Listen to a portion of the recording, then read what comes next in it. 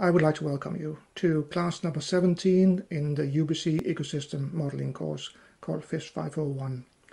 The topics today is going to be maximum sustainable yield, optimum fishing, and policy search. And I have something like 5 presentations outlined. And very optimistically and unrealistically, I'm expecting to do that in 1 hour, so that we will have the second hour for actually looking at the implementation of maximum sustainable yield and the fishing policy search in Ecosim. I would like to acknowledge that UBC is at Coast Sally's territory, and we acknowledge that we are at the traditional, ancestral and unceded territories of the Musqueam, Tsleil-Waututh and Squamish people. A reminder that the recordings of this are available at the Ecopath YouTube channel and also the Ecopath Facebook page, where some of you may be watching it now, and you are most welcome on Facebook Live to put questions and we'll answer them as we go along. Is just a reminder again that there is a course website where you can find all the presentations, tutorials and other things, readings too. And there's also a Slack channel, and if you don't have access to it, just send me an email and I will get you on the Slack workspace where you can find all the readings and other things. And with that, we finished with number 1, presentation number 1. If we continue like this, we'll be done in 10 minutes with the whole class. So next thing would be, which one should we take? Let's take the one about MSY, Santiago. Fantastic. The first thing we're going to be talking about is biomass dynamic models and maximum sustainable yield. The first part of that, biomass dynamic models, that's the standard type of models that are like Ecosim, where what happens in the next time step depends on the biomass of the pool and what happens to it, how it grows and how it dies. And we're going to see how we can model maximum sustainable yield with such a model. And here you have to remember that the simplest model you can use to address a question is often the best model to use. And in that case here, the biomass dynamic models are simpler than the fully age-structured assessment models. We can use those as well, including in Ecosim and Ecospace. But as a starting point, it's biomass dynamic models. So that's that part of the title. Now the other part of the title relates to maximum sustainable yield. How much can we safely extract over extended sustainable period? So that's what we're asking. And traditionally this is done on a species by species basis. Maximum sustainable yield is really the foundation for fisheries management. That's what most countries have as a target to manage fisheries so as to obtain maximum sustainable yield. It's not. There are issues with that, and we'll be talking about some of those as we go along. But the next slide, gives a representation of an ecosystem. This is Kingman Reef down way out in the Pacific. And I'm bringing this up because of using the opportunity to talk a little bit more about carrying capacity, how things relate, how ecosystems relate to carrying capacity. And this is where I'm inclined to make a small break in the presentation and talk a little bit more about Kingman Reef. Just show you a few slides which I find very impressive. So this is a story from National Geographic from July 2008 called An Uneasy Eden.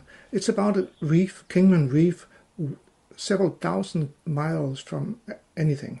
So very low fishing pressure here. And National Geographic sent a group of divers out there, and this was published this in 2008.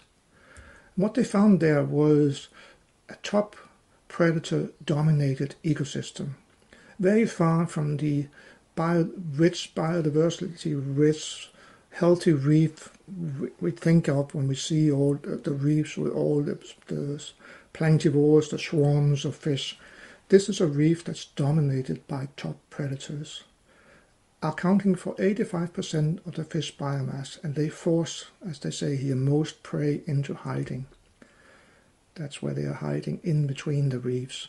It's a dangerous world to be a small fish in. There are fish in there, but they are small, they are scared, and you don't see the huge schools that you see on healthy reef, says this photographer. So you have a lot of top predators. You have the small ones hiding. The small ones are still eating, still relying on advection of plankton to the reef. The big ones are hanging around and are hungry. And Vixala said they want to taste us. They come and they bite, see it. So we're talking here about inverted pyramids. We're talking about systems where you have a huge biomass of long-lived fish that sticks around and hangs around and have a really slow turnover, low mortality, low production. They are close to their carrying capacity. That's what that boils down to. In Ecosim, that means that you will be using what we call vulnerability, which we should be talking a bit more about at some point. We'll be using vulnerabilities that are very close to 1, because these top predators, they cannot increase the predation mortality they are causing on their prey. It's already at the maximum. So if they were to grow to carrying capacity, how many times could they increase their predation mortality? That's what we are looking at with what we call the vulnerability in Ecosim.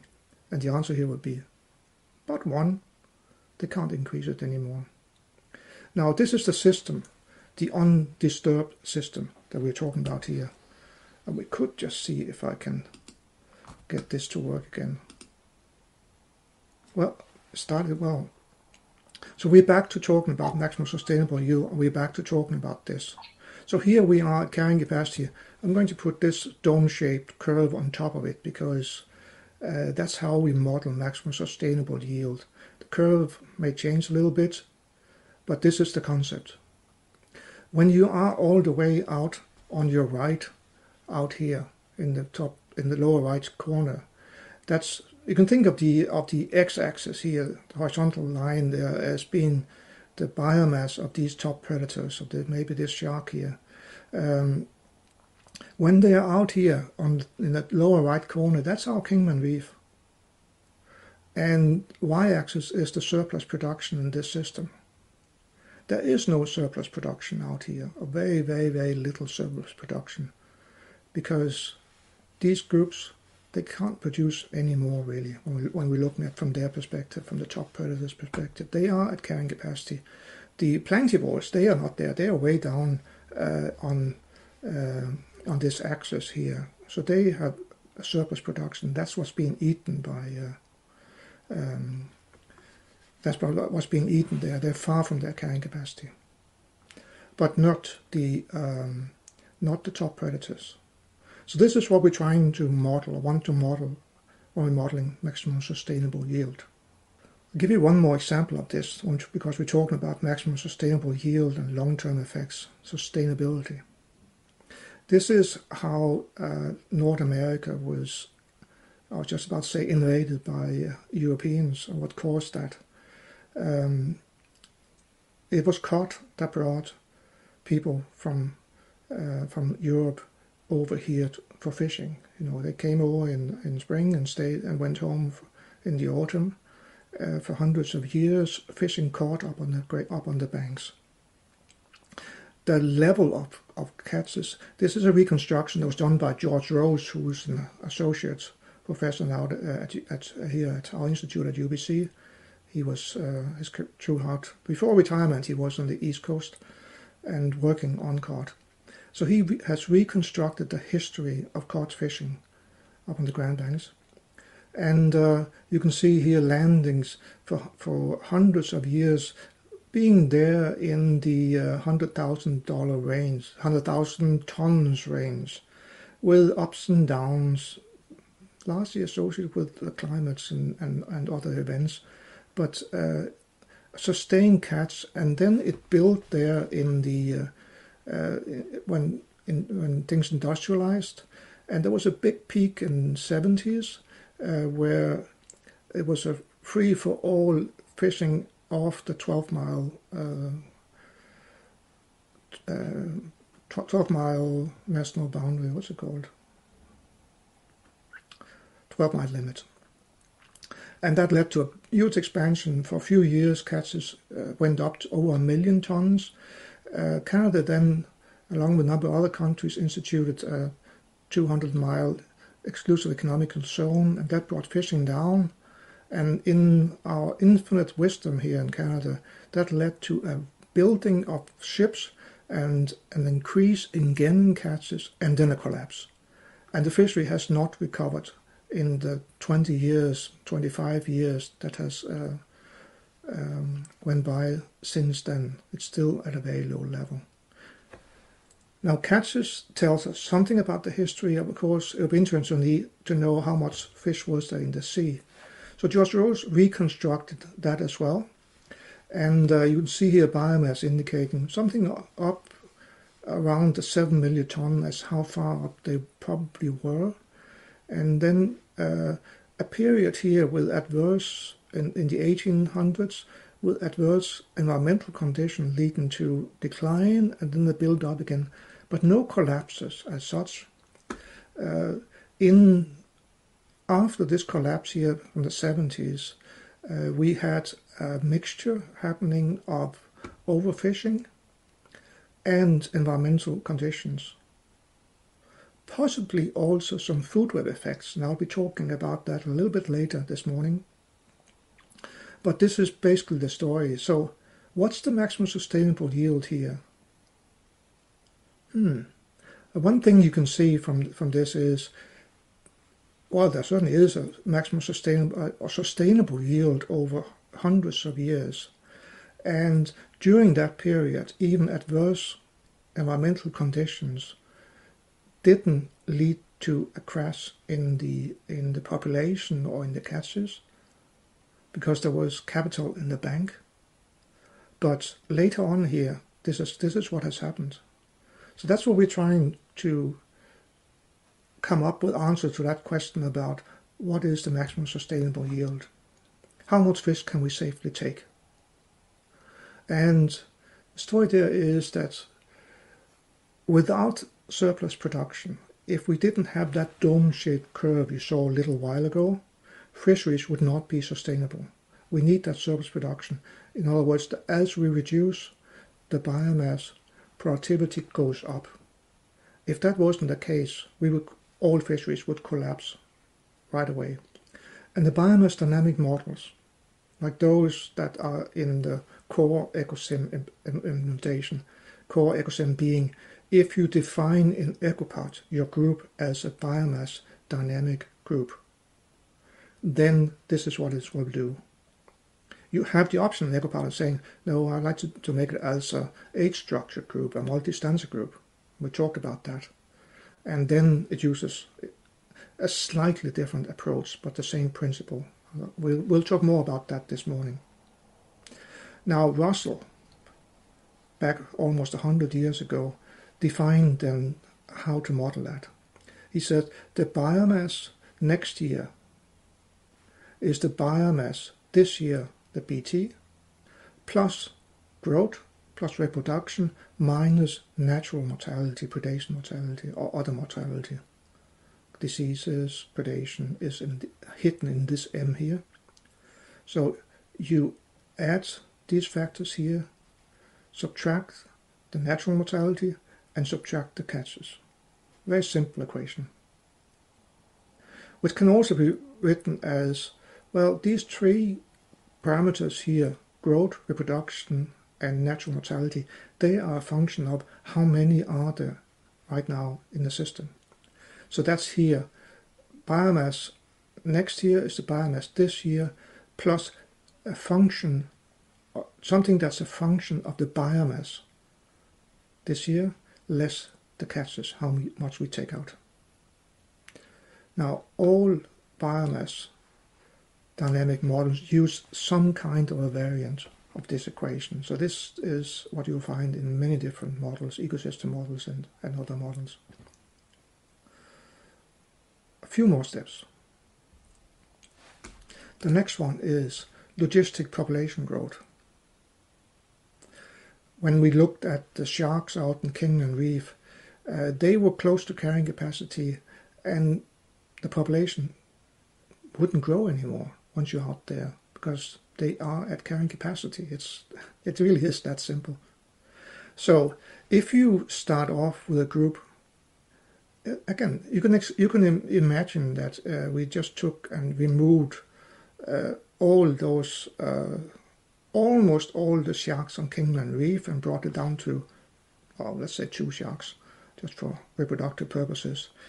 You could expect that they would grow and nothing else happened there. They would grow exponentially first and then grow back over a period of maybe 100 years to their carrying capacity.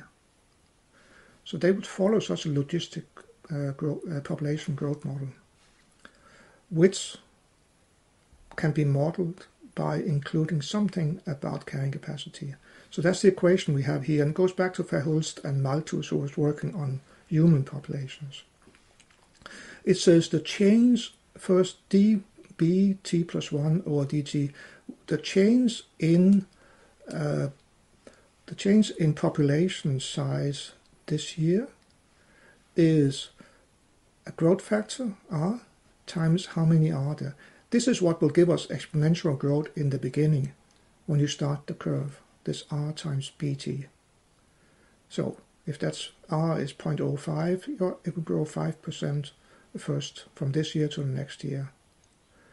If the biomass is really low, if you look at this term here in the bracket, 1 minus the biomass this year relative to its carrying capacity. So if the biomass is really small, this year becomes close to 0. So then it says just R or B. So in the beginning, when we're down here, when B is really small, we grow with the factor R. When we get to Kingman Reef out here on the right, the biomasses are close to carrying capacity. The BT is close to K. So this ratio becomes 1, and that means 1 minus 1 is nothing, 0. 0 times something means the growth is nothing, 0. That's our Kingman Reef. So that's the logistic population growth. So the shape there we saw earlier, with it being something with a peak in the middle, people realize, that's may overestimate where we get surplus production at half the carrying capacity. And you can modify that. Peter and Tomlinson did that by putting in an exponent here, and Fox in the Fox model, it's log B divided by log K. And we'll see on the next slide what the result is of this. So here, the Schaeffer model is I'm sitting here pointing my mouse pointer on it. It worked before, but it doesn't work when it's Santiago's screen we're looking at. So the dark blue, that's the Schaeffer model, and it has that the top is at half of carrying capacity. That's where the maximum production is. That's where it's most steepest on the growth curve. For the other models, for the Peter Tomlinson, you can, based on what your exponent is, you can move that to fit your data better. And the Fox model is more shifted down in that range there, around 0.3 to 0.4. That when you're 30 to 40% of carrying capacity, that's where you get the maximum surplus production. But this is what we're looking for, and this is what we're modeling with it. Okay, next. How it's implemented in Ecosim is really just what we were talking about before. I don't even, well, C times Q is production here. That is how much they consume times the conversion factor, and then so that's our growth less how much is being how much is dying, how much is immigrate. But this is really the same as we saw earlier in when we talked about Ecopath and when we introduced Ecosim. So let's just skip on. You have them here to the next. Now we get into implementation, and I'm going to show you that in maybe in a half hour's time. In Ecosim, we can go in and we can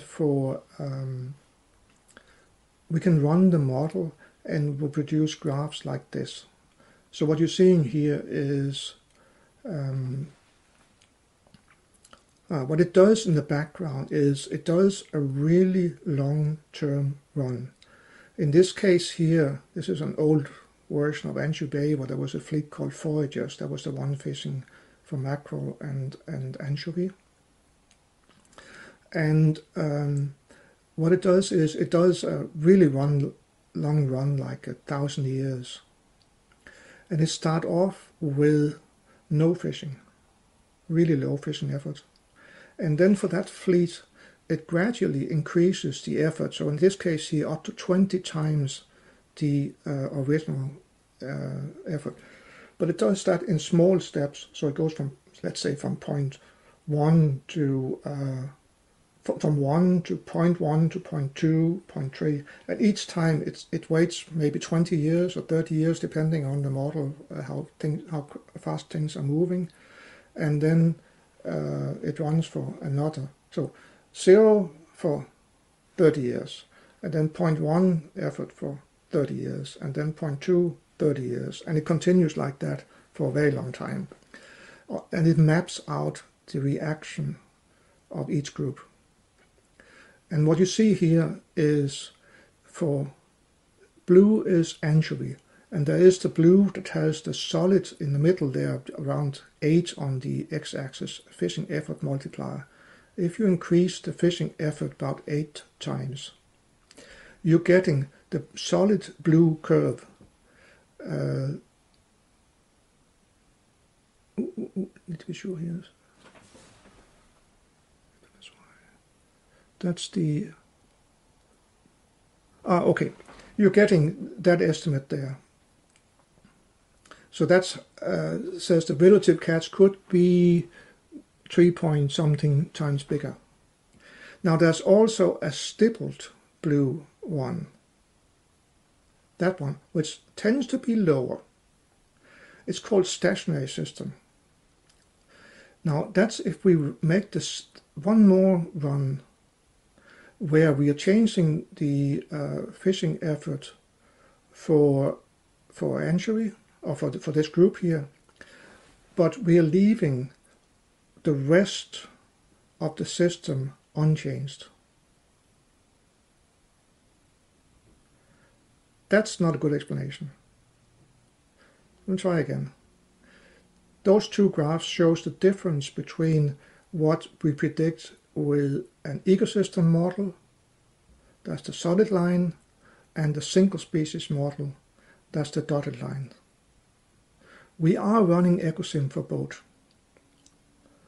But for the solid line, what happens there is that when you are fishing harder for anchovy, that's going to have an impact on their predators. So their predators will get less anchovy. And because of that, anchovy can tolerate a higher catch than if you didn't think about it. If you didn't incorporate that effect. I can't see you really well, but I can sense that this is not going well across. Santiago, do you want to explain it? Yeah, so in the way I understand it is that when we are running the one which is not stationary, we are including predator-prey interactions as well. as what's happening to the Yeah, system? that's the normal Ecosim model with all predator-prey Yeah. interactions. Yep. And when we run the stationary one, we are kind of running a single species stock assessment, or Yeah, like a. Hmm. yeah. In So yeah, reality, what we run there is we're still running Ecosim, but we're fixing the biomass of all the predator and prey and also the competitors. So as we are reducing, as we're fishing harder on the anchovy, their predators will suffer. So there'll be fewer predators, but their prey will do better. So there'll be more food for the remaining anchovy. So therefore, anchovy will do better and can tolerate a higher fishing pressure under these conditions. It's a little bit complicated to explain, but when you think about it, the logic is quite clear. Oh, yes, it should have this effect.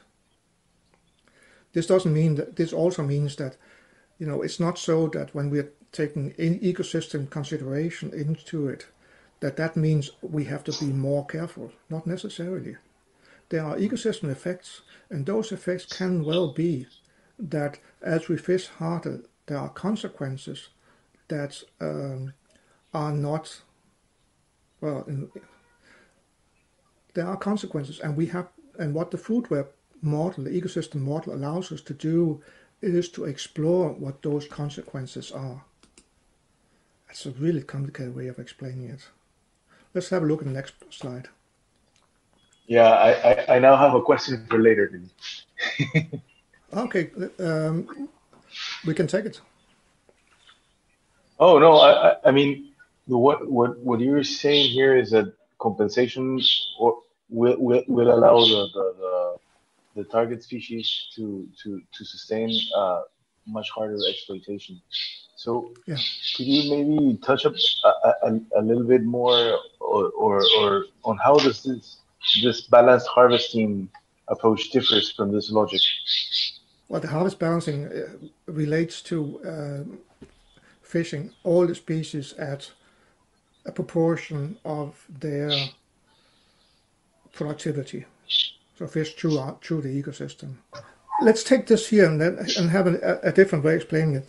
The first thing you have to do on this slide here is just ignore the one with the stipple line called anchovy stationary.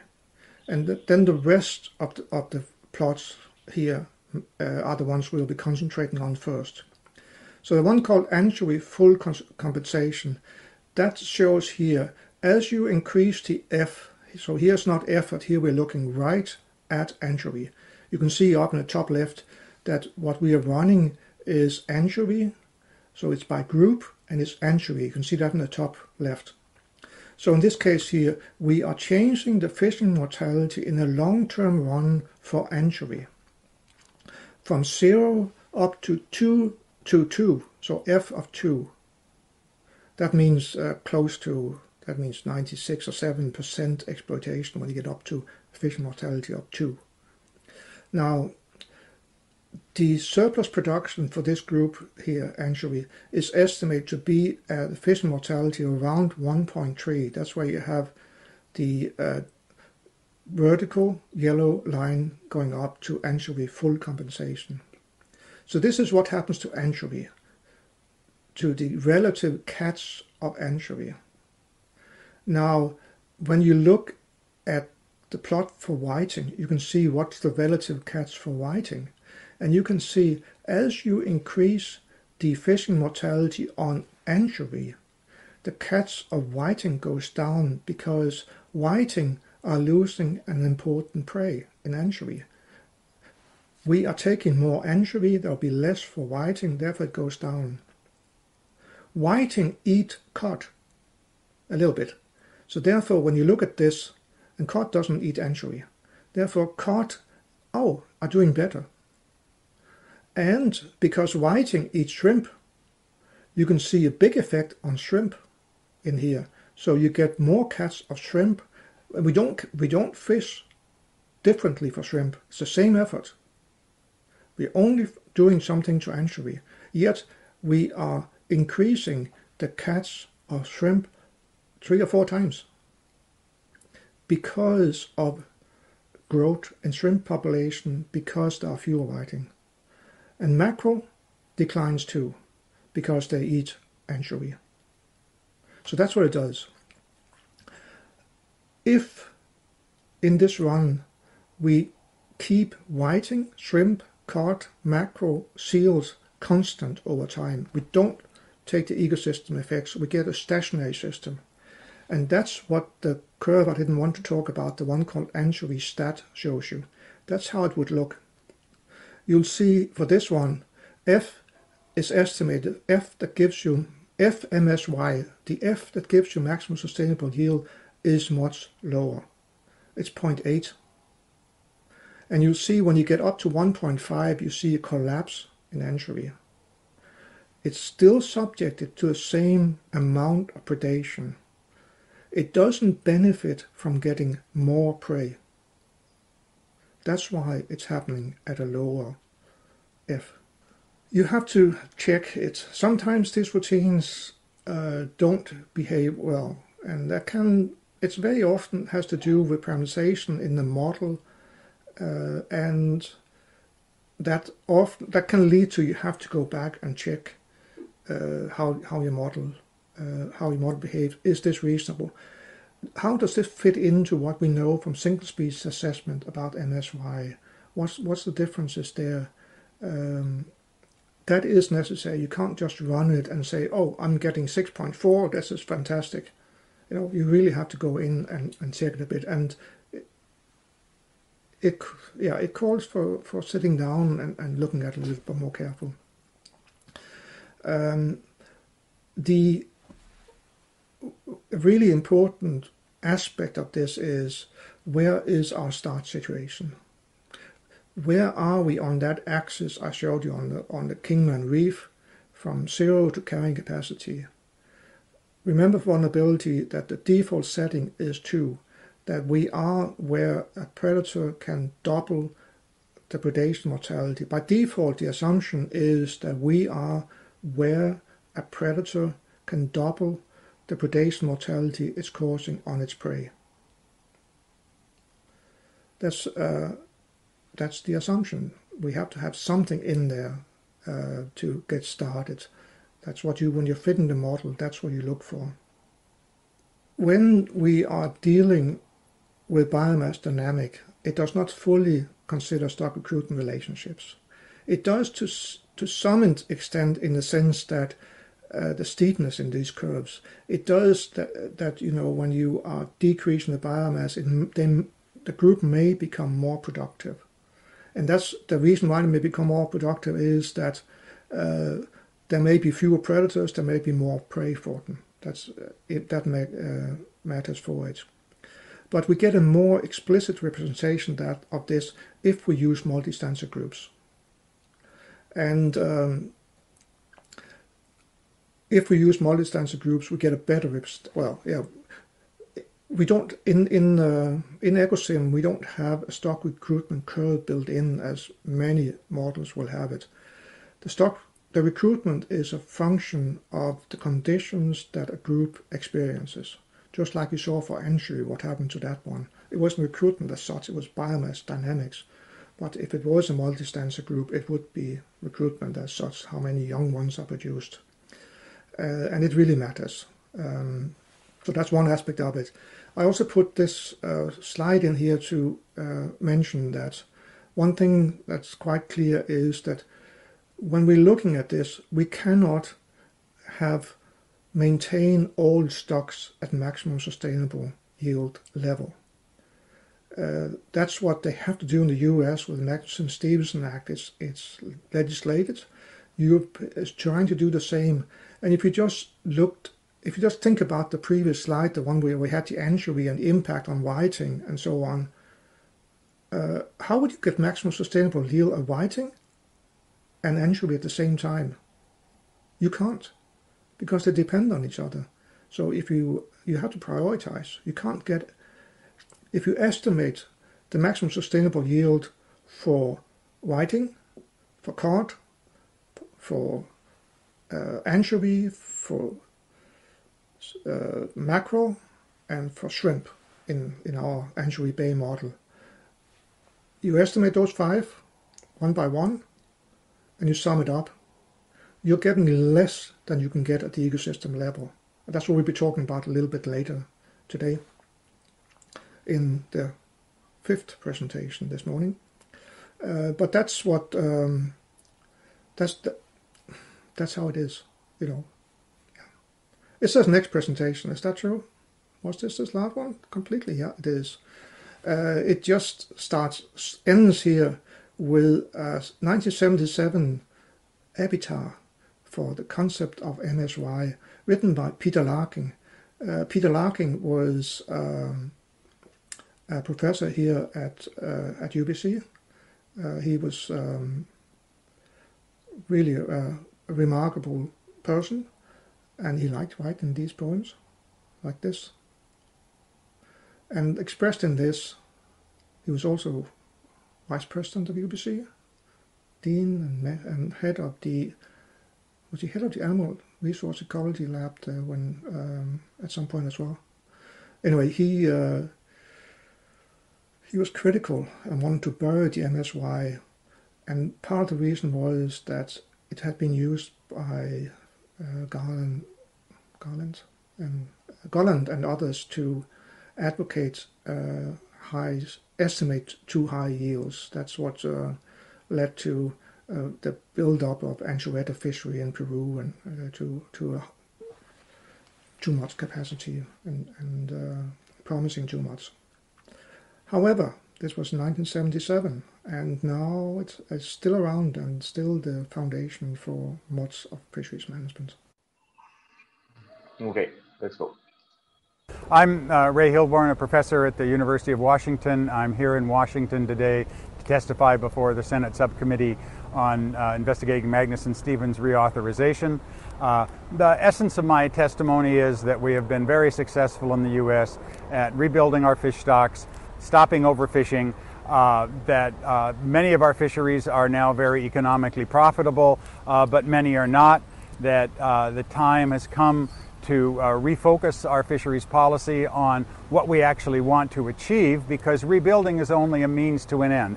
And do we want to maximize the economic value of our fisheries? Do we want to maximize jobs? Do we want to maximize food production? Key element of my testimony is that the success has been achieved by following science advice. And I don't think that should change, but the science advice will change depending on what our objective is. And quite simply, I'm suggesting that if Congress tells what they really want to achieve in the mix of those things I mentioned, then the scientists can tell you how best to achieve them. Well, first, the most important thing we found is that for U.S. species, we really found no relationship between forage fish abundance and the trend in their predators. That the predators seem to go up or down, largely independent of the abundance of forage fish. And we'll finish right there. And this is basically what we'll be talking about for the rest of it. So his core message is predators seems to go up and down, largely independent of the abundance of forage fish.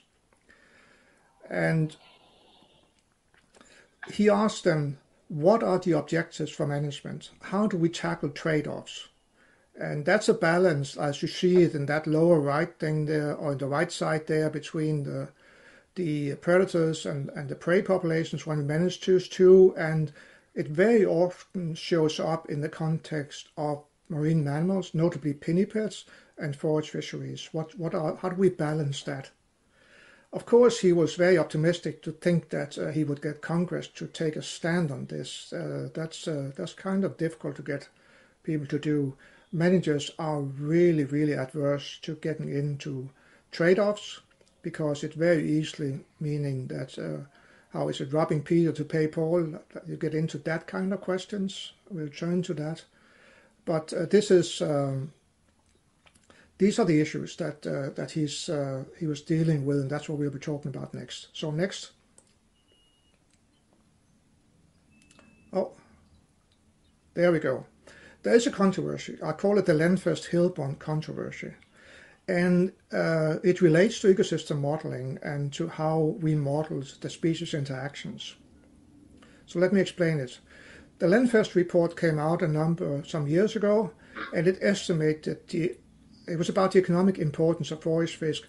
It estimated that economic importance to $16.9 billion US, 5.6 in direct value, and then there was the ecosystem services that forest fish do by supporting other fisheries that are commercially important, and that was estimated to 11.3 billion.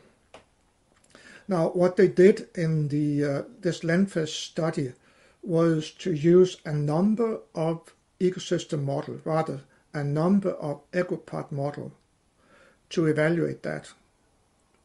And they used what I would call canned ecosystem models, in the sense that it was not the people who were making the models, and it was not experienced EwE modelers who did this.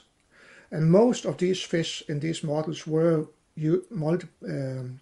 modeled with biomass dynamics, so not multi-stanza. And as we just talked about, that means that the production of these one is a function of biomass and its feeding conditions. Let's go back to the Russell 1931 equations.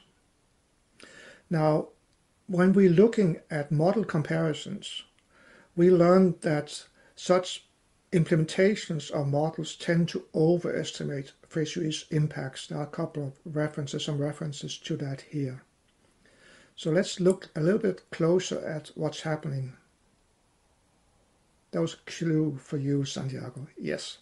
Well, the reaction to the Lenfest study came from Ray Hilborn's group here with a couple of studies saying predators may have less effect by catch of small species than previously thought.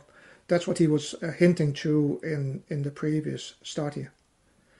And the reason that Ray puts forward, you can see on the next slide here, he's saying basically fish and forage fisheries don't compete. And his argument is the predators tend to be eating the plentiful juvenile fish. Fisheries tend to be concentrating on the adult fish. So there's a separation there. As long as the juveniles get to spawn before fishery takes place, it doesn't impact the fishery, doesn't really impact how many are being reproduced. Let's go to the next slide. This is his reason. If we are reducing the adult stock and we have a stock recruitment relationship that looks like this is the Beverton-Holt stock recruitment relationship, which is the most common relationship. Is almost something that almost all fish population will show something along those lines. The argument is typically, is it the Beverton-Holt relationship or is it the Ricker relationship? And the Ricker relationship is with the Ricker curve, which is basically, can you show how, yeah, something like that, that as you get a bigger spawning stock, recruitment go down. It can be because of cannibalism or some reason like this. But in that case, reducing the spawning stock as we do with fishery is just going to mean bigger recruitment. So think about it if you think about Ray's argument, and what the predators are feeding on is the recruitment, it's the juveniles. So we have to go, as long as we stay outside the zone where there is recruitment overfishing. Now, recruitment overfishing is if you get over to the left where there is a straight line going from Oregon up to where it levels off. If you are in that area and it's due to fishing, we call it recruitment overfishing. So if you're over there where recruitment becomes proportional to spawning stock, then your population is too low. And that's not what Ray is arguing for. He's arguing for we have to be at a safe place. We have to be over where the flat curve is, or if it, for some species where there is, it bends down again. As long as we are over there, then there's very little competition between the two. Fishing will reduce the adult stock, not recruitment. So there's little impact of predators that eat juveniles. It's interesting to look at from that perspective, but there's a but. Santiago, you can read my mind. Predators eat the juveniles and fisheries cat adults is a best case scenario. Yeah, it works in some cases. It may be the case for many predatory fish. We may expect when we're thinking about this that the trade-offs are bigger for interactions between fisheries and marine mammals, pinnipeds and seabirds, than it is between fisheries and piscivores, as Santiago calls them. So the predators that are in the sea. And that may very well be. Now, another aspect of this, which is getting a lot of attention, is that the trade-offs can be two ways. Because it may well be that the marine mammal are first at the table. That means that they may be eating the adults of a species before the fishery takes them. One example of that is a paper that we had in fisheries in November that looks at stellar sea lion and sockeye salmon, indicating that the declines in sockeye salmon may well be caused by stellar sea lion, that they have to pass through stellar sea lion, a wall of mouths of stellar sea lions as they come back from spawning. Yu-Chun is an iconic species for First Nations in BC and here on the west coast of the US as well. And in BC there's been a dramatic decline over the last 30 years or so in Yu-Chun returning to the rivers to spawn. That's also a period where we've seen a massive build-up of pinnipeds. And we know that they will be targeting. So that's why I'm saying predators may often be first at the table. I'm not giving prescriptions for what we do about it. Short of, I argue, we need to understand what's happening. We are now closing fisheries for no good reason because of perceived competition, because of their perceived impact in some cases on forage fisheries or shrimp fisheries. And I'm arguing for, let's try to understand what's happening, and we can use ecosystem models as a tool for this. So let's go on. One aspect of this we found is that, Tim Ashington's study here, fishing amplifies forage fish population collapses. Once things collapse, then it may be very difficult to get things back again. There can be a number of reasons for this. I'll look more into that. We found something similar in the second study here, predictions from simple predator-prey theory about impacts of harvesting forage fisheries. Once you are in a situation where you have reduced a population, if we get closer to that collapse zone, it can be very difficult to get a population to come back again. We have to stay in the safe zone. That's the conclusion from these two papers here.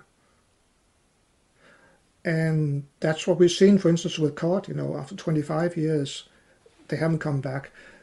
Here are some random unspecified examples I just pulled out of the ICES statistics for three groups, where you see landings declining severely and not really coming back again, in spite of a couple of decades passing. Same for cod, same for many other species. Why is that? There can be many explanations, but those two previous studies indicate that. And an interesting study is this one here, 2008, which is a very, very simple study where we looked at surplus production dynamics in declining and recovering fish population. Nice title. asking a question about what is it that leads to collapses in fish population. So we evaluated 110 stocks for this purpose and evaluated them in a very simple way. We just said surplus production is the biomass in, let's say, this year, less the biomass in the previous year, plus the catch. So it's just the Russell equation that's in here. In order to do this, and the reason why we could do it for 110 stocks was all we need is biomasses from assessment and the catches. That's it. From that, you can estimate a surplus production from each year. It's kind of neat. It's so simple. It's actually so simple that it should always be done for any population where you have done an assessment. Look at what is the estimated surplus production. And we're getting different shapes. And the most common shape we got in that study was the counterclockwise hook. That's what you see down here. It looks almost like a circle hook. So we're starting down. The time series start in the lower right corner. You can see that from the arrows.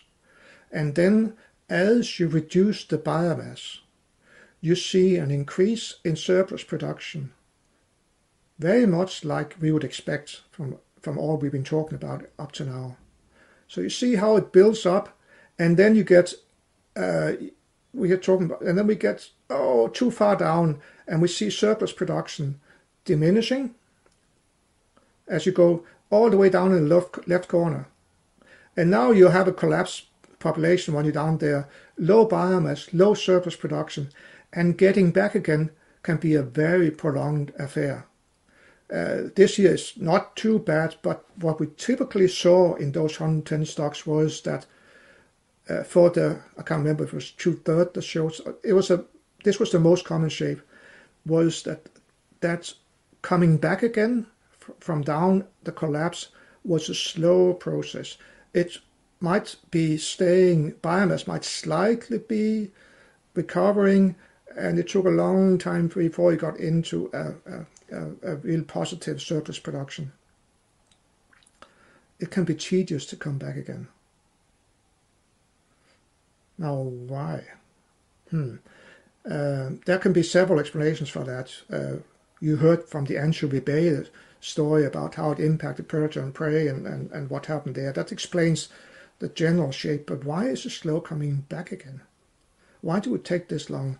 Two papers there, Essington paper and Walters et al. Paper there, both of them et al. They talked about that the previous slide, but let's go to the next slide. This is one possible explanation for it. It's one of my favorite papers by Walters and Kitchell from 2001, Canadian Journal. Cultivation depensation is the effect. That's what they called it. So this is illustrated by something that could be the cod in the on the Grand Banks. Before the collapse, you had a big population of adult cod, and below it you have that juvenile. No, to the left, the grey one there, that's the juvenile cod. And the argument here is that cod cultivates the Grand Banks for their juveniles. They typically have a separation of adult and juvenile. So there are mechanisms for keeping the adults and juveniles separate. That's most fish species will have that kind of mechanism. And then there are the competitors. Now, in this case here, it's something like polar cod, which is over on the right. Now, polar cod, small polar cod and small juvenile may be eating the same food. The cod may be eating the polar cod and keeping them down. So they may be cultivating the sea by feeding on the competitors of their own juveniles. Can you see that? That's pretty, it's interesting. And as such, keeping the system going for hundreds or thousands or millions of years by being dominant, maybe not millions of years, but who knows how because things do change with the environment and other things. You might get different dominating species, but once they're dominating, species tend to hang on for quite a while. And it is an interesting thought, isn't it, that may be because that they are cultivating the ocean for their own species. Now, if we go in and we have a collapse, could be fishery, could be, often it is fishery environment. That's actually what we found in the previous study, that fishery could explain some of these collapses, but far from everyone. On a fairly big proportion of it, it was the environment that was causing it, was not fishing. So after the collapse, suddenly, polar cod, if that's the species, or Arctic cod, or whatever they're called, we don't know it, but that could be, it's a potential species, might have been building up, more of them, leading to they feeding on the juvenile cod. And that's something we've seen for sure in the on the East Coast, that the natural mortality of juvenile cod has gone up after the collapse. And it has been too high to allow recovery. That's what the issue seems to be. Now, in this situation here, when you have the depensation, you have what was a prey and competitor becoming a predator and competitor for a juvenile. So that's the mechanism. Who knows how common it is, because we're not looking at too much after it. But it's been 20 years now since this study came out, and we don't have that many examples of it. But I do find it as stimulating to think about this and look for this. Where can they be? It may well be that the reason why we don't see more of it is that it's not. It's like the Murder in the Orient Express. There's not just one. It's not just one species it keeps down. Yeah, exactly. Fantastic. It's a messy picture, as Jason Link called it. That it's a complicated food web. So when you have a dominating species like the cod on the Grand Banks, really dominating, 7 million tons of them, they eat a lot of different things. So they have a big impact on the ecosystems, and they are successful. That's one of the reasons why they are that, is that they keep potential predators on the juveniles down. They have the separation in space with their own juveniles, so they can have this effect. But it's a messy picture. I think that's one reason why we don't see more published studies documenting this. It's the complication of dealing with marine systems. We often see things like cascading and that kind of effect more clearly in simpler ecosystems. I'm not saying freshwater systems per se are simpler, but in some cases they are, and that tends to be where we see these simpler effects more clearly.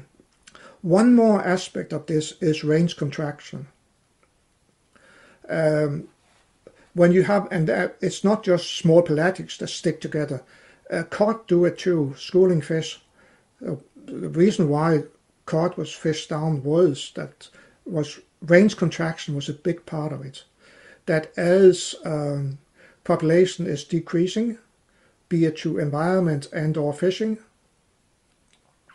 their range contracts, and that means that it's still possible for fisheries to find them. And that can happen also, for instance, with localized spawning concentrations. They may be targeted by, also by, for instance, pinnipeds or other marine mammals, so that even as the population gets smaller and smaller, because they come together to spawning like herring does, you have lots of predators and fisheries aggregating on that area, leading to depensatory predation mortality and density-dependent catchabilities for the fisheries. Those two effects come into the picture. So the range contraction is an additional factor making it very hard to come back again from a collapse. you can model the last part here with density-dependent catchabilities in Ecosim. Yeah, we talked about that before. Some of the things we learn from this is, for EwE model, for key species, it might be a good idea to use multi-stanza groups because you get a better representation of stock recruitment relationship. I do think that the Landfest study, that there were issues there that that was not part of the considerations. Yeah, stock recruitment is an emergent property in the Ecosim. It's not predefined, which actually just makes it more interesting the way we model it. It really is based on the conditions that the adults and juveniles experienced. That's what defines the how big the recruitment is, and it tends to be something that looks like a built-on-hold recruitment. We are also concluding that well-managed forage fisheries can coexist with other fisheries. It may take a long time to recover once you had the collapse, a longer time than just predicted from simple models, though the simple models that Carl Walters made actually explains part of this. The key for avoiding the trade-offs between fisheries and predators on importantly the forage fisheries, is to keep the forage fish in a safe zone where the risk of collapse is small. And finally, trade-off between forage fisheries and marine mammals and birds are often stronger. And lots of focus is now on and lots of research is now on those trade-offs and those impacts. We are seeing more and more cases, and you have to see this in an environment where top-down effects have been something that fishery scientists have kind of disregarded for a long time, tending not to talk about it. And it's a new world in more than one way here, in the sense that when fishery science really started after, 50, 70 years ago, where we really got it. The 70s is 50 years ago is when we got into managing fisheries. That happened in a world where there had been culling going on for a very long time on notably marine mammals, and birds for that matter too, marine birds. People were eating them, and people were seeing them as competition for with fisheries.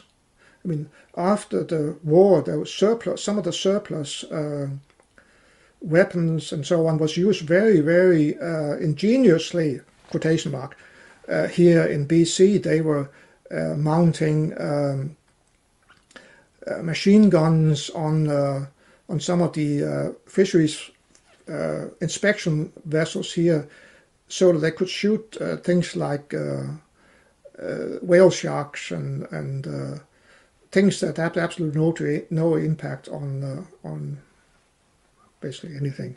But to eradicate that and eradicate predators because of perceived conflict with fisheries. They even had for the whale sharks, they had trying to put a big sword in front of the boat so they could ram them, and that's not what we're talking about. What we're talking about is that the world has changed from that period there where the fisheries really started. There was generally a very low abundance of marine mammals, in many cases also birds, and that meant that top-down effects from these groups were not pronounced. With the rebuilding of the population, this has changed, and we are now seeing more and more examples of top-down effects having impact, but we have had a history of not looking for it. So, not monitoring prey concentrations. I mentioned the thing about sockeye and Stella sea lion, that paper. Well, there are very few samples of sea lion diets from the 3 or 4 weeks in summer where sockeye passes through. And sockeye is not just sockeye. Sockeye was the foundation of the biggest fishery here, and it has declined a lot. So it's actually something that has economic and social consequences, ecological too, to understand that. And that's what I'm arguing for, that we need to understand these top-down effects. I think that's it. We've done 4 out of 5, including that little introduction. It's just because I think that it's really crazy to have 5 presentations in an hour. But we've done 4 in 1.5 hours. Any questions?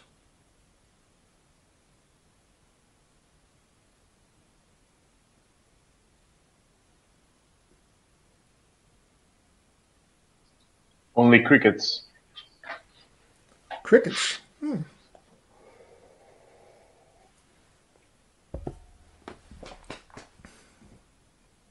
So shall we try the last one?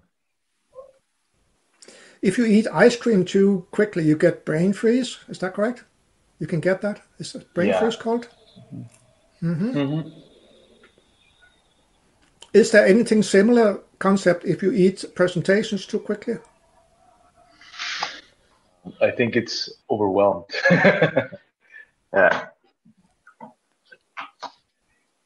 But definitely these papers are pretty cool. And there was one, the Walters 2005, where he tests the different like scenarios with MSY. Brain meltdown. Good. Brain meltdown, yeah. Yeah, in the 2005 paper, we evaluated for 10 ecosystems the ecosystem level. We estimated ecosystem level maximum sustainable yield and compared that to the sum of maximum sustainable yield for the species in those ecosystems. And the other rule that came out of that was ecosystem level MSY is less than sum of single species MSY.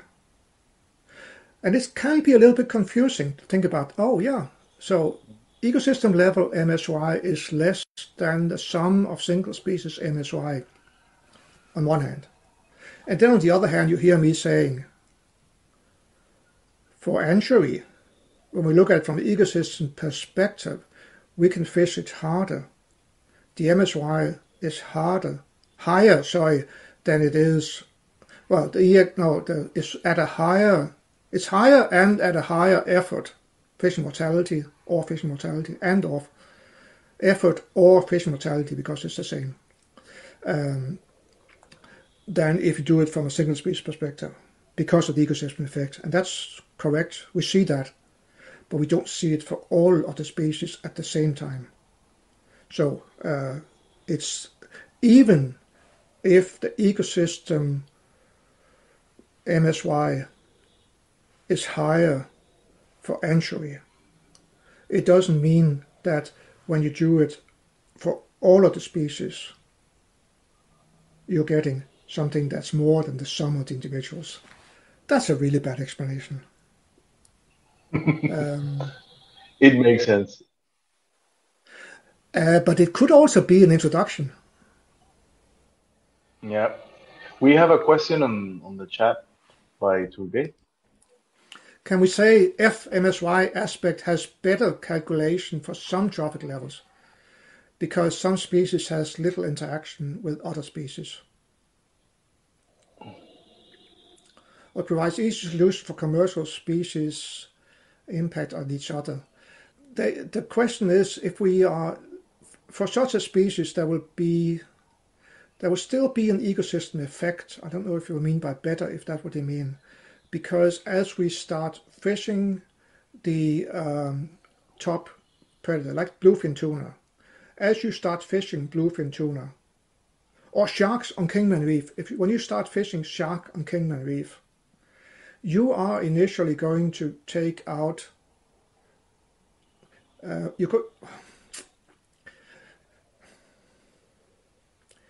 are two sides here. Yes, as you fish them down, they are going to see the impacts of more prey because they're further from carrying capacity. So that with the Malthus, the logistic growth equations, that's what's considered there. So it does take into consideration that as you move away from carrying capacity, you get more. That is in the standard MSY calculation. What's not there is the indirect impact from predator and prey. So yeah, you're probably right that it would be better for top predators than it will be for things which are down in the food web and which impact the mortality one level up. In many systems, we're seeing replacement. As we start increasing fishing, we're seeing that we are pushing out some of the predation mortality. So we're seeing, if we look at the total mortality, say for menhaden in Gulf of Mexico or for anchoveta off Peru, we look at the total mortality for that group over time, for these groups over time, and we see the components and we see that predation mortality, so we have predation mortality and we have fishing mortality. As we increase the fishing mortality, predation mortality goes down. Now, that's partly, and we're talking about a 40, 50-year time series, that's partly because of the fishing takes away the prey and it might impact the predators, but it's also because we're fishing the predators. So there's a confounding effect there.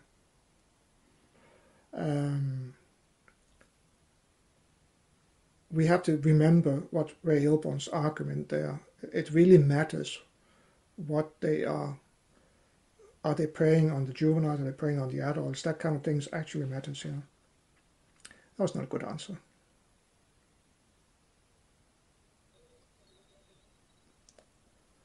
Mimi says... Mimi also has a question.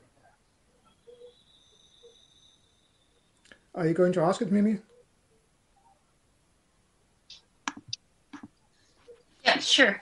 So I was just wondering, when you showed the ecosystem-based and single species-based MSYs, I think you said that the full compensation is always above the single species when you don't take into account the ecosystem effects. Is that correct?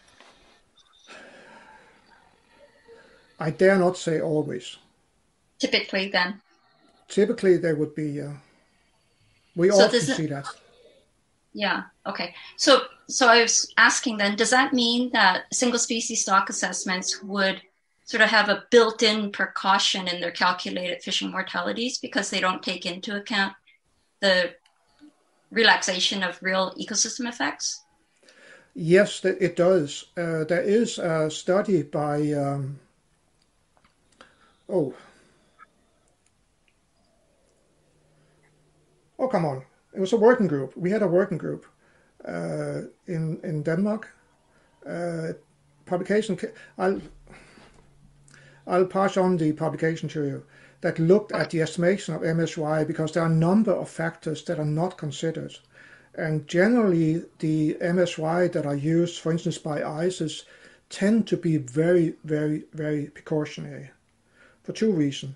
One is that there are a number of factors that don't consider ecosystem effects, a number of density-dependent effects, and other effects. On top of that, they build into them a precautionary principle, so they have that built in, and they are in the management adding a further one. So in that study, it's Sparholt 2020, Henrik Sparholt made that study, and I will pass it on. The conclusion is that basically that the sustainable yield from the Northeast Atlantic could be increased considerably. Yes, there's definitely a very strong precautionary approach in this. Part of it is also that the methods were set out when the fish populations were at a really low level. For many of them, when we're talking about, go back 20 years, we're talking about a period of sustained overfishing. Those populations have rebuilt, but one has kept the approaches for MSY as they were 20 years ago. and once they are rebuilt, these species tend to be more resilient. So I do think it's time to revisit how MSY is done, and that's what the Sparholt study, the working group that he led, that's what that study has aimed to do. Yeah, that's interesting because my impression was always that the ICES approaches, which are predominantly using single species stock assessments, that they leave out ecosystem effects, and therefore that they were less precautionary in a sense, that because they don't take into account the other impacts, the impacts on other species, non-target species.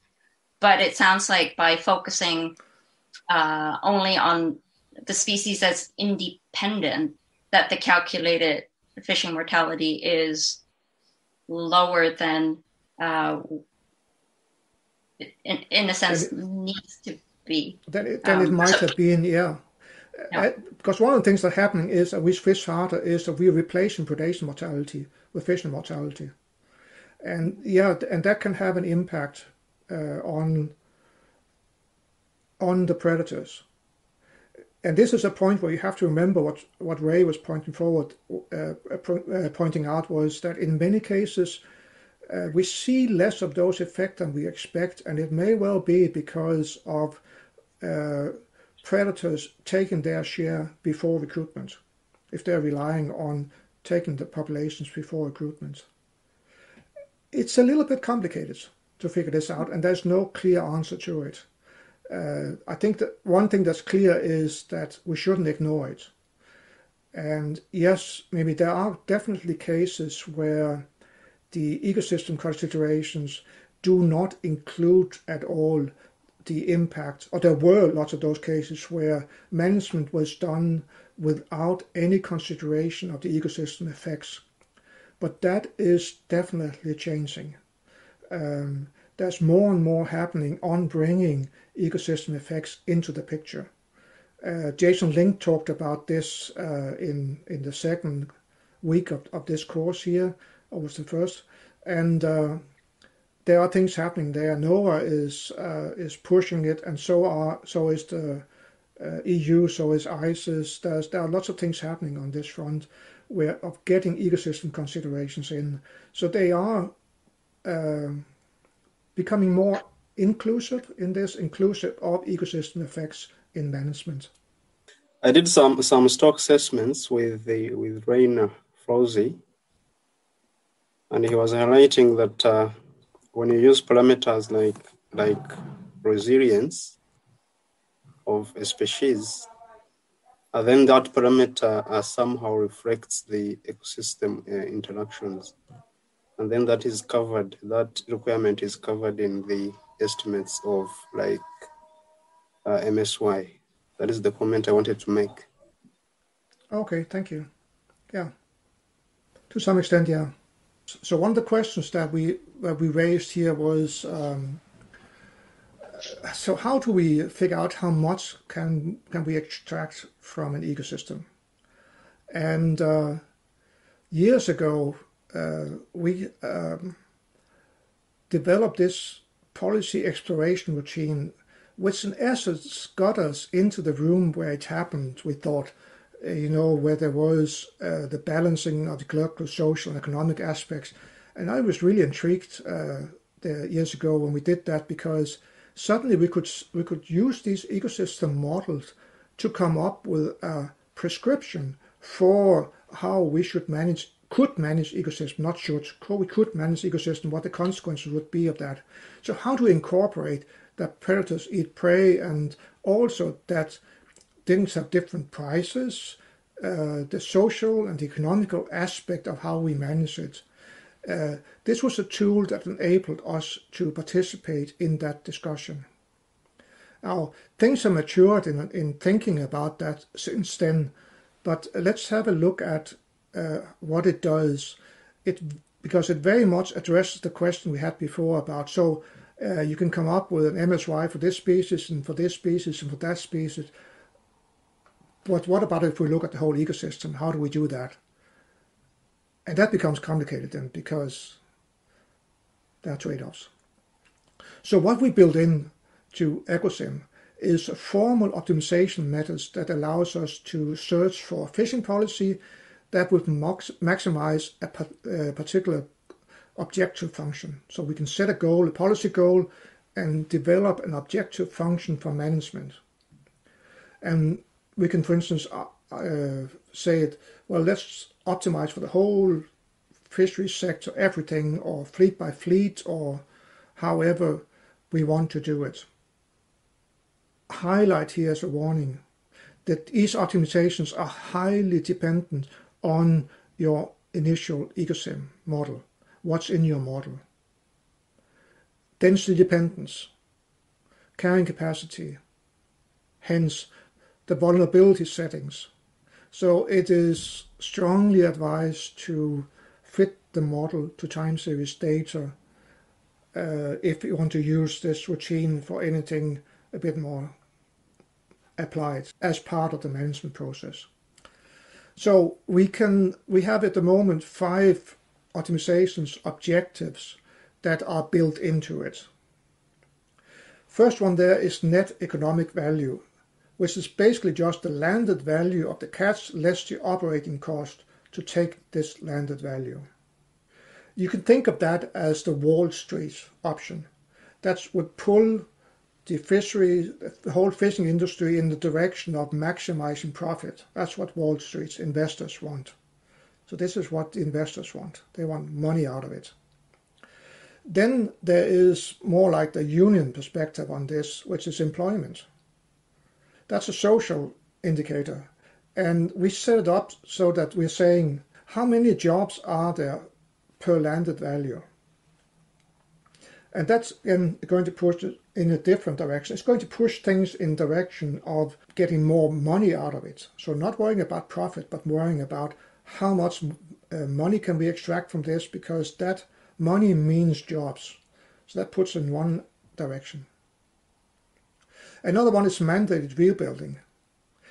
This pulls us into a direction as when you have legislation, especially in the US, this can be a very strong factor when you have a judge coming out and say, you are not allowed to fish in this area before this species has rebuilt to a certain level because of these, there are some legislation about protection of these animals. So that will again pull it into a third direction possibly. That's one where, it might stop the fishing. But in our version is much smarter than the one that comes out of what a judge says, you shall not fish, because we might actually, in this version here, when we are optimizing for mandate rebuilding, having the fleets go out and fish the predators of this group or fish the competitors of this group so that there will be more food for that target species that has to rebuild. There's also species diversity built in, something where we thinking is if we get a more even distribution of biomasses across the ecosystem, it probably results in, if we move in that direction, it would result in a more stable ecosystem. So with species diversity, we can push it in that direction. And then the last one, ecological structure, the 5th way we can push the system, is related to Odom's maturity that we talked about before, where a mature ecosystem is one where the average longevity of what's in that ecosystem is high. So if we can push it so that things become more long-lived, we like to get more stable situation, and more long-lived actually means lower production biomass ratio. So we're taking the inverse production biomass ratio, biomass over production. How much biomass is there relative to production? Kingman Reef, lots of biomass, little production. That's a very high indicator for this ecological structure. So we are maximizing the summed longevity. We take the biomass times the longevity, inverse PB, the BP ratio, multiply B times B divided by P for that group. B squared over P is the average longevity weighted by species. So we have these 5 different measures. And of course, as Ray Hilborn said in the video, if Congress would only tell us what they want, then we can do that. That's the problem. You can't get anyone to tell you what they want with regards to these. So that's an issue that we have to live with. Okay, here is just the same that I've just been talking about. These are the 5 axes we have: maximize profit, social benefits, rebuilding, species diversion, or ecosystem structure. And we could put it into a nice equation like this, where the interesting thing is, if you look at that equation, there's a W1, W2, W3, W4, W5. They are weighting factors that we have to put on each of them. So we have to say how much weight do we put on each of those.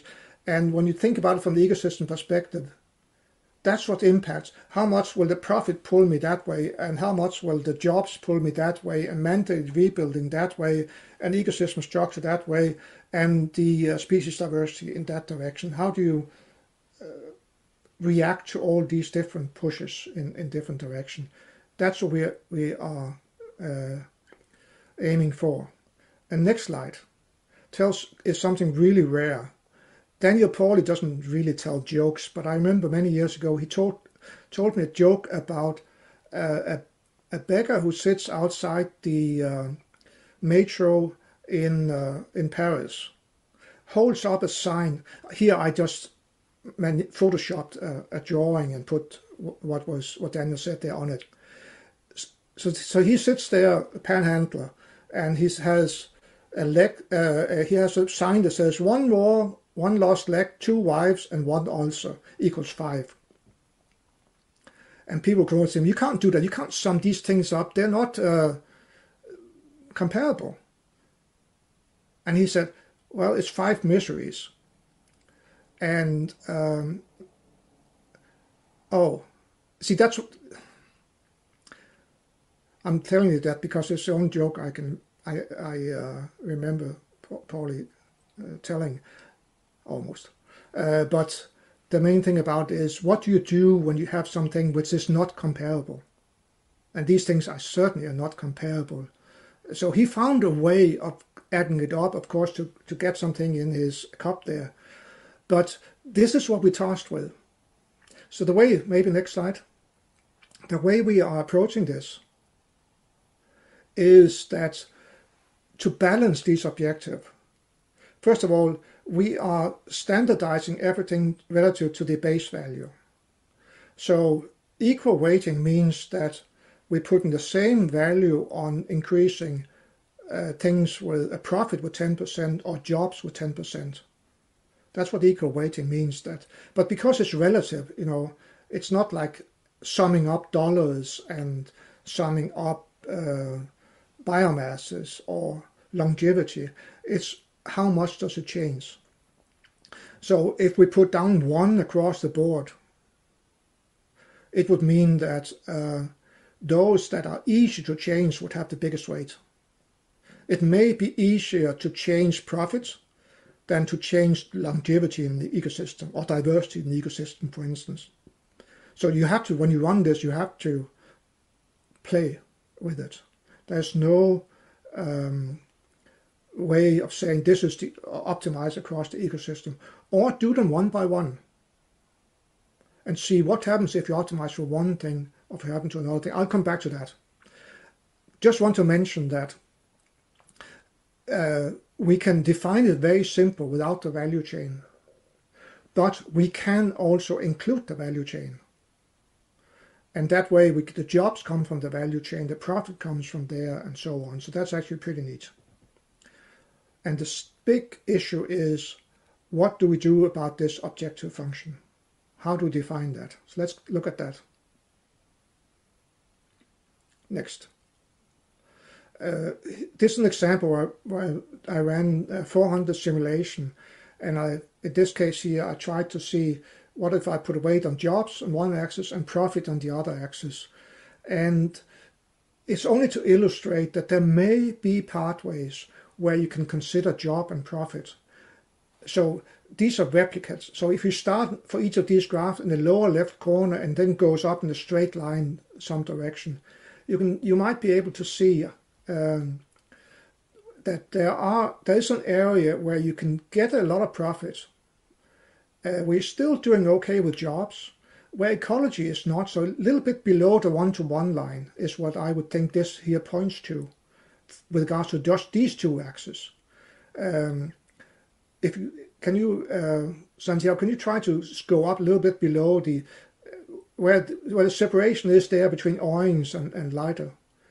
On each plot, you can see here you're doing just below there. You're doing okay with profit. You go to the next one, you're still doing okay with jobs.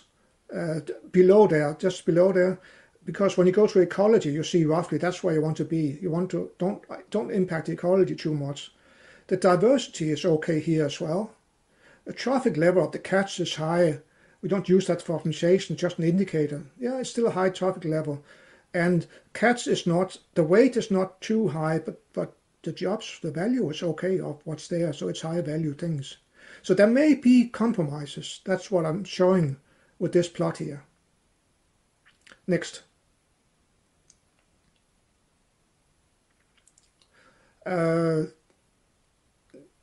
Old study, let's just, because of time, just go on. It just says the same, that there are trade-offs. Next one. Now, in this one here, only thing I want to say, this is the previous one. Okay. Here, when you look at this, without going into detail, if you just take the top line there, operating on the right, top right one, operating for profit, you can see, oh, it's there are some extremes there. Optimizing for like 25 times higher profit from something, or optimizing for jobs, lots of things, big effort coming up, and you get these extremes when you do it one by one. Call it when models go rogue, that's when you need to put in constraints. There are various ways of doing that, so one has to be a little bit careful with it. But, next slide. This is where I think the value really is when we're working with this. We're not trying to be prescriptive. We're not trying to say you should do this and that. But what we can do here is we can make this kind of radar, spider, amoeba plot where you can say if we were to optimize for, let's say, rent for profit, it could be, it doesn't matter which one of these it is. How far could we bring the model? That would be the outer colored ring. And then we can compare that to a given realization, for instance, where we are now. That could be the inner colored here. Can you see that? We can say something about the current state, where that is relative to an optimized state. So that certainly is one way of using this. Just to come up, use it to provide reference values and options for where could we do better? Where are we doing good? I think this is a way of using it that lends itself very easily to actual use. Coming up with how to balance those 5 axes in an objective function is something that is really, really, really difficult, because no policymaker or even manager wants to be accused of robbing Peter to pay Paul, to benefiting one fishery at the cost of another fishery, for instance, making some people unemployed in order to employ others, in different parts of the fishery sector. That's something that's a discussion they would rather not talk about, because even talking about it is enough that they would be afraid that the voters or someone else would be deeply worried about that discussion there. So it's much better to ignore it. And my argument is we don't have to ignore it. We can use ecosystem models and approaches like this to inform about what is possible. And I think this here is a good example of this. So the actual implementation in the last few minutes is a screen like this. And what you'll notice here is you can, it's pretty cute and encourage you to play with it. So what you need to know is up on the top where it says blocks and number of blocks, that's just colors. And a color here, once it's down in the table below, the spreadsheet below, means find me an effort. So the default setup here is one where the first year is black. Black means that it doesn't change the effort. It's whatever is an Ecosim that's going to be used. And then in this default setup, it will estimate one effort for each fleet. And you can change that. You can have any number of colors by changing the number of blocks. And then you can say, oh, I want to have a 5-year rebuilding and then a different color, or break it into sections. And yeah, the model will then run. A very important thing is when you run it that you, over on the left, where it says initialize using, the default there is Ecopath base F.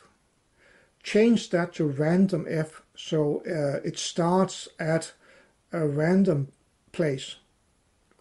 Otherwise, it very easily gets stuck and goes nowhere if you start with a base F. It seems to just be leaving it there. This is a really complicated optimization routine that's behind it.